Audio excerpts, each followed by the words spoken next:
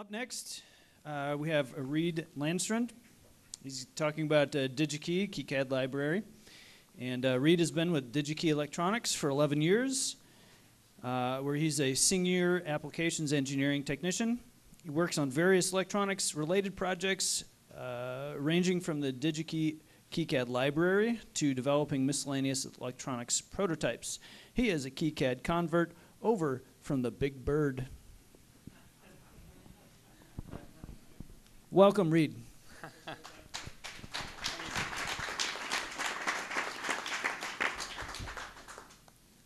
Yeah, so as Dan said, I'm Reid Landsrud, Senior Electronics Technician, the Applications Engineering Department, Digi-Key Electronics.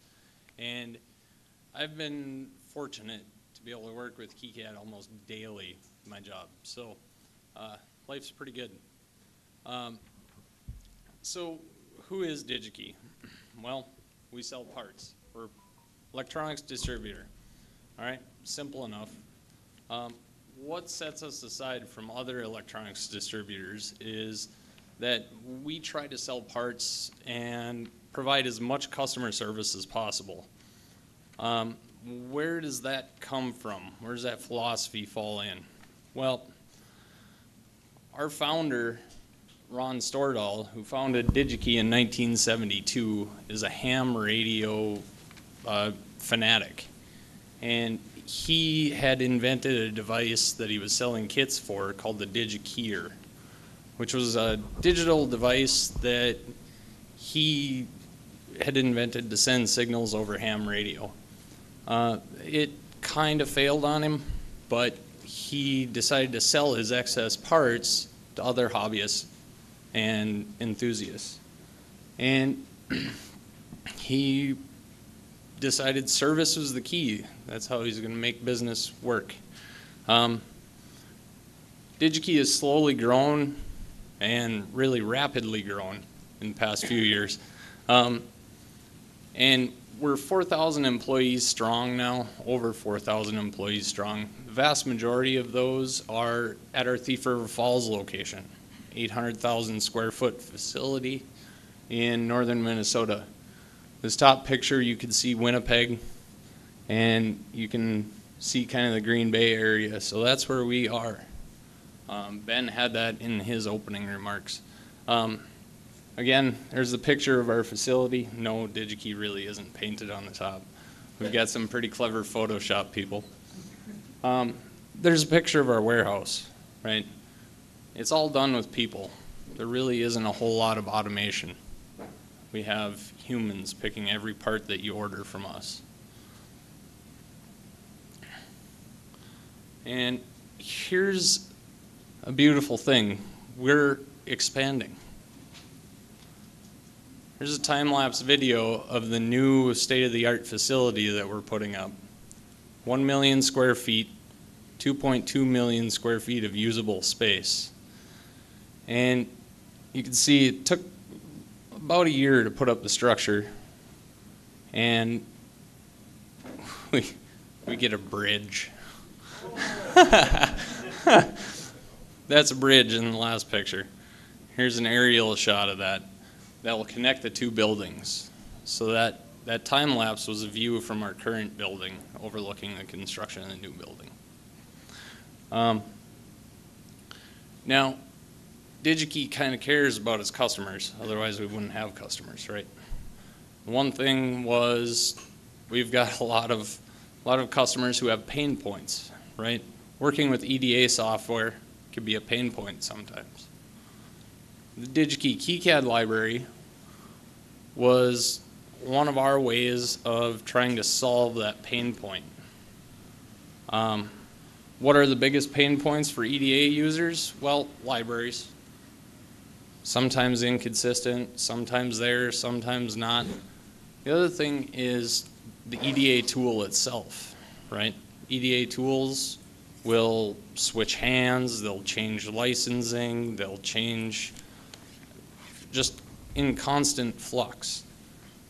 And some of our engineers, two of which are sitting in the back, have had discussions for years on what tool can we use that never goes away, never changes, never really causes pain points? Well, KiCad, right? So KiCad, what can we do to support KiCad? That's where the libraries come in. Digi-Key KiCad Library is a free and open source library created by us at Digi-Key,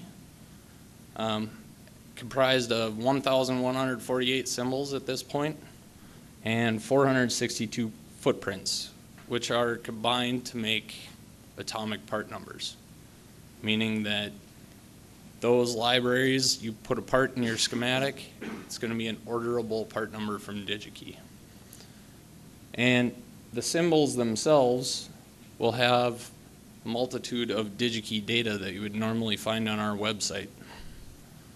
The footprints, along with that, make the orderable part number that you would find on our website. The challenges that we faced trying to come up with this library was that consistency.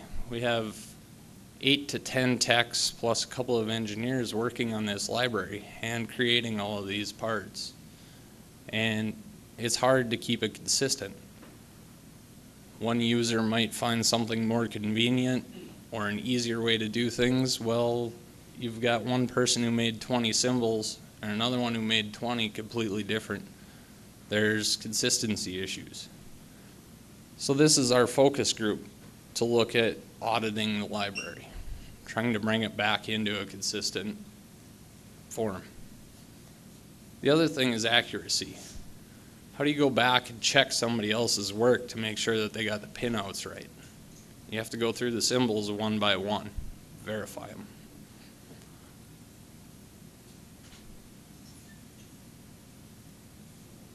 Few of the things that we're working on the library. We've been working pretty hard on web linking, so now that you'll be able to find the parts on our website with the KiCad library link to it. It's not quite searchable yet.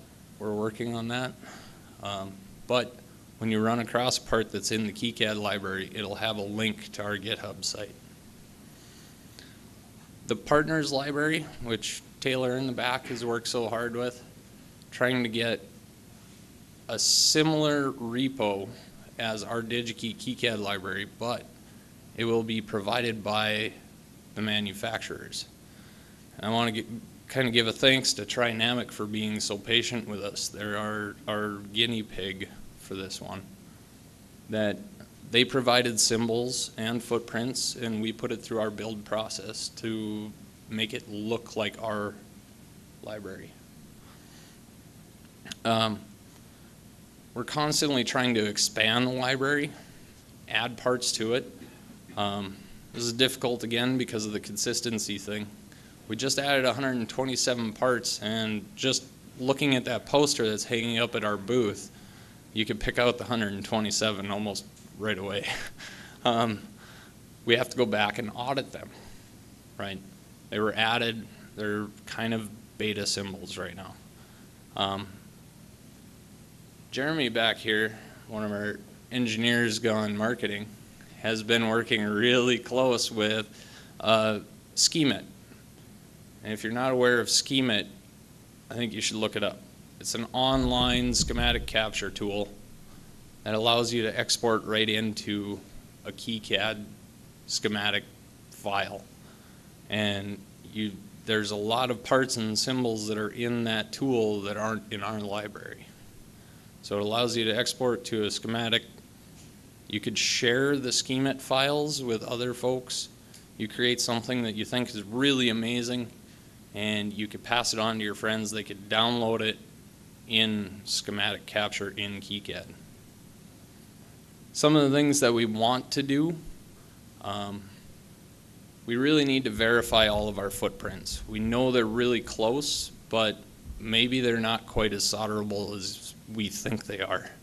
We would like to verify them all, get a footprint, a part placed on every footprint.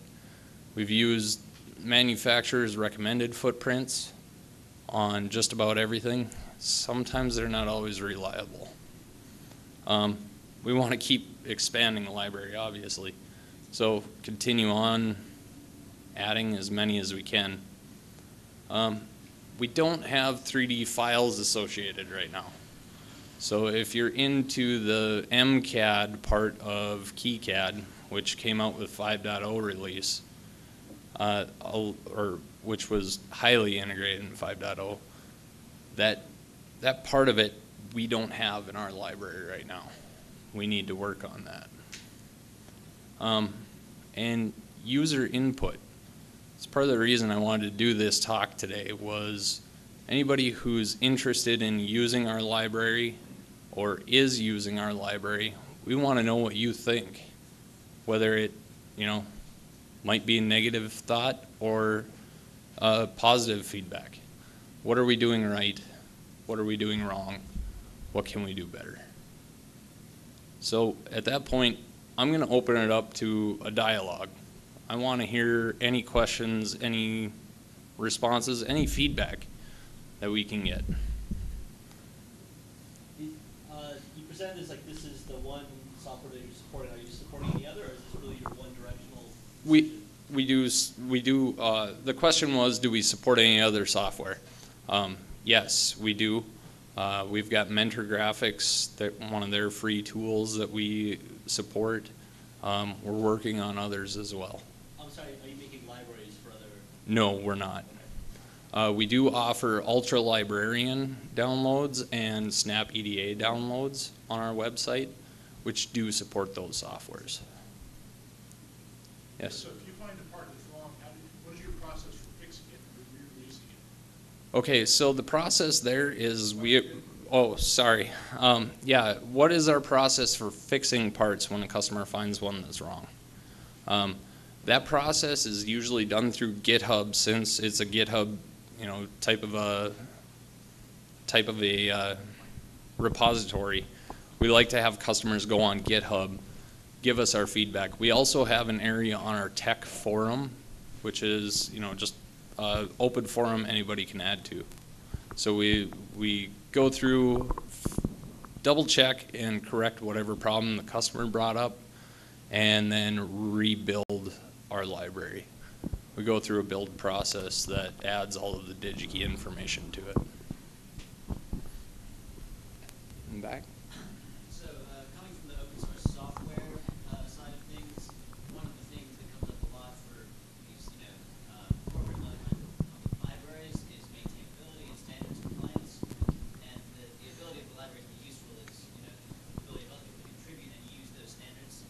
Could you talk a little bit about what your formatting and your naming conventions and how those things worked out and what those are available? Okay, so the question was, kind of paraphrasing here, but what is the process for a customer to come back in and contribute to the library? Is that correct, for the most part?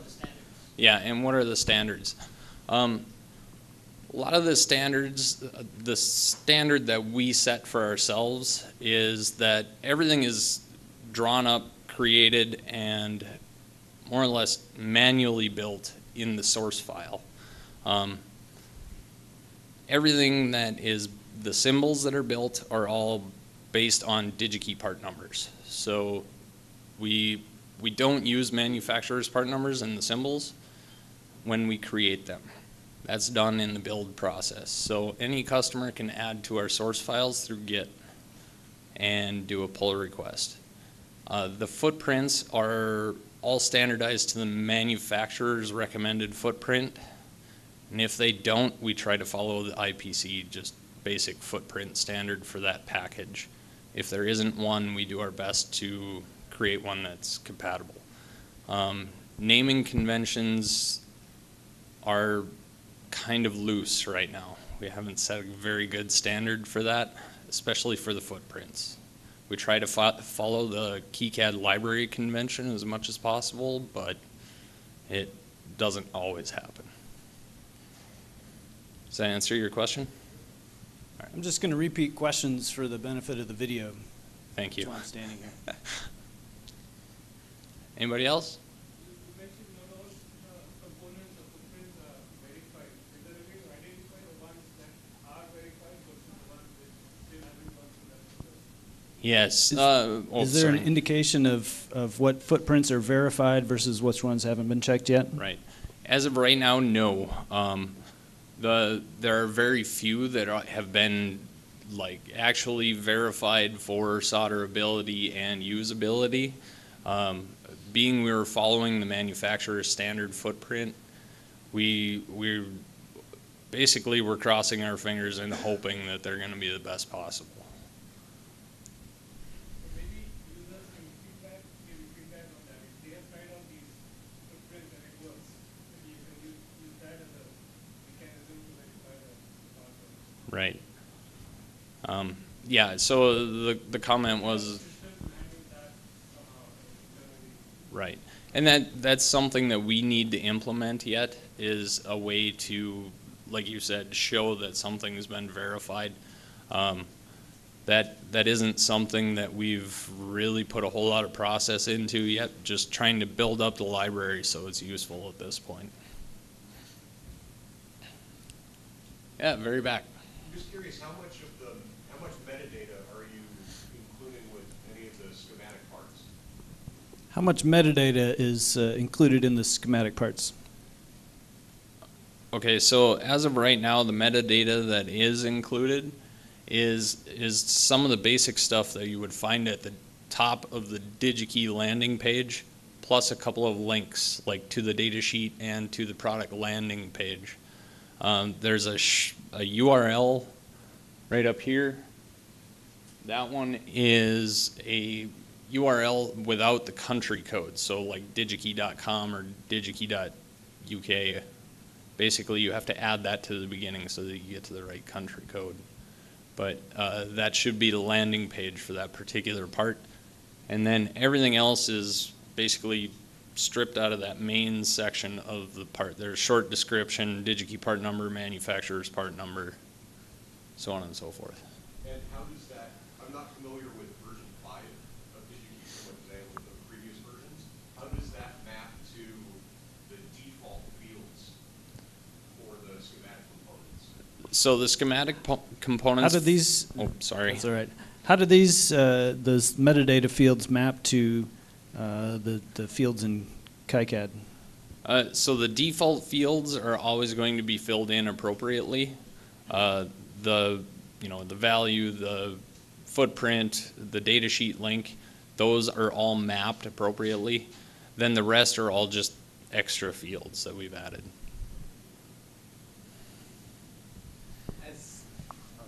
Wow. As someone who's relatively new, I gotta admit, I find the idea of atomic part libraries confusing.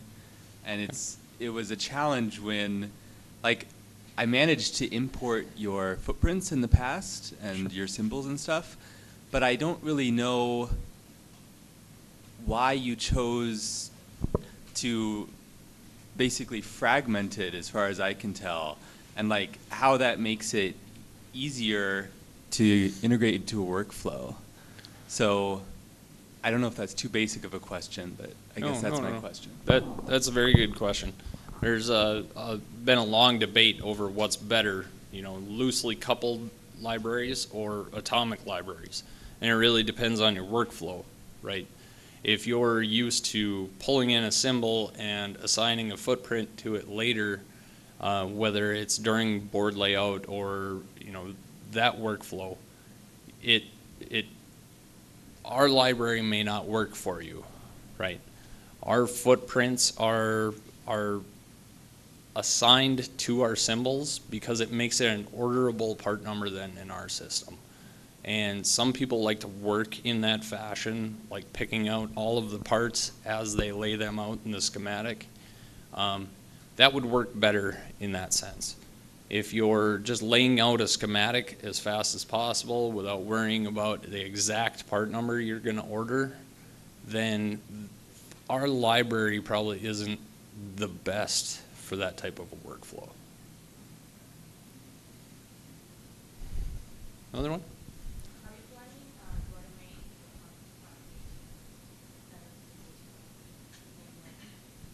automate I'm sorry. Are you planning on automating parts of the part creation process? maybe to a certain degree, but with this particular library, it's all about, you know, we're trying to create something of high quality and of good integrity, and too much automation can sometimes blow that out of the water. So in this case, I think unless, the other thing about large libraries is they take long load times, so getting our library to the point where it's too big wouldn't make sense. And automatic part creation can do that in a hurry. So automating it too much, no, probably not. We may automate it to help out, but not completely. So right now you have one repository. Are you going to ever split those into multiples? Is there plans to split your repository into multiples? If the library does get too large, it does take a lot in KiCad to load that entire library. So it would make sense to split it at some point. Where that line is drawn, I don't know yet. We've already split it out so that our partner's library is a separate repository, just so it doesn't lag too bad.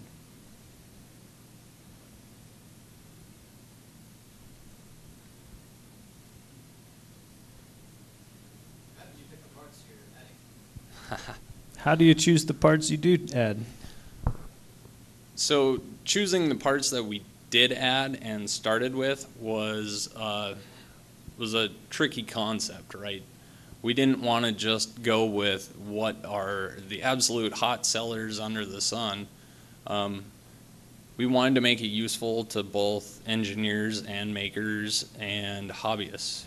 So we did kind of a weird combination of popular parts with parts that we thought that we would use in prototyping process, and then also ones that we could move over to a production process. So it may sound odd, but that's kind of the process we went through. We went and hand selected a lot of parts.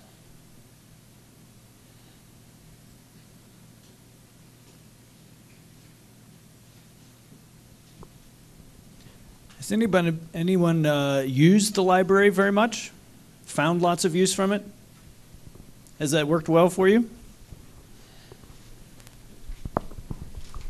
A couple years ago, I was gonna try to choose a schematic package that I could use for a long, long time. And I looked at several on the web, and I found Schemit. But then I was thinking about longer term than that, and I've got to lay out a PC board. And so I started at Digi-Key and found the KiCad that would do a schematic and a PC board, and I've been real happy with that. And a big factor in that was knowing that I had footprints and schematic symbols from Digi-Key that I could order. Sure. So I've been real happy with that. Good, good.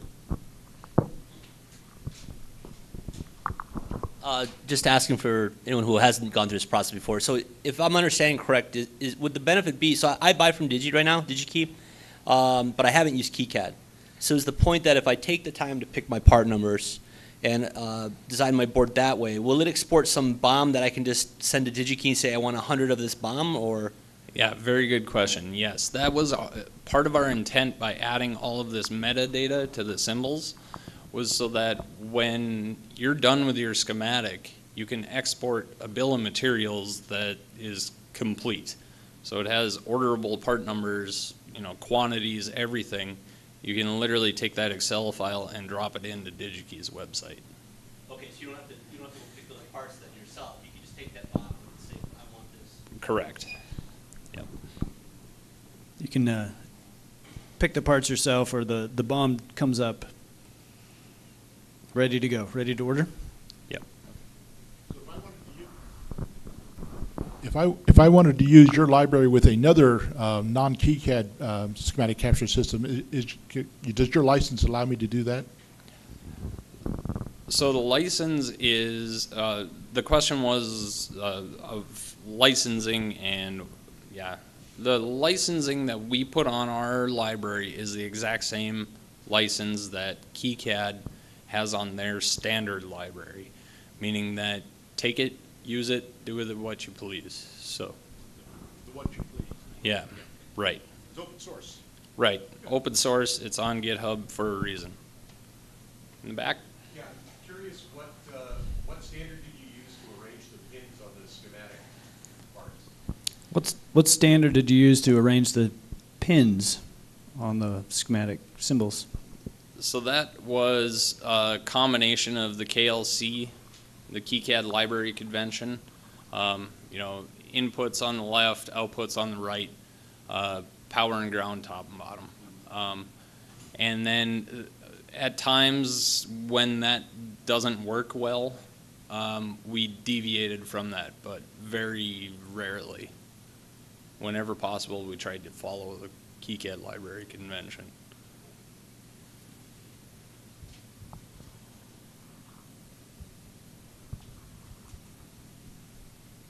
All right. Looks like there's no more questions. Thank you, Reid. Yeah, thank you.